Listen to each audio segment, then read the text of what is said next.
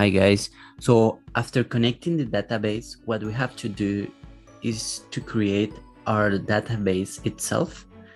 So we go to our Firestore, Cloud Firestore, and create database. We click in start in test mode. We can choose our location. So now we can create our collection in here. However, let's do it in our code.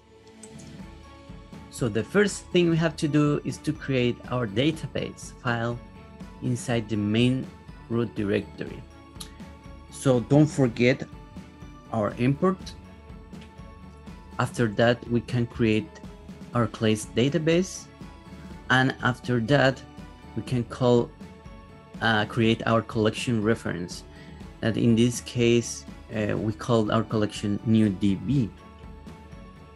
We create the constant and the constructor, and we finally add the name and the age variables to our first collection. And that's it.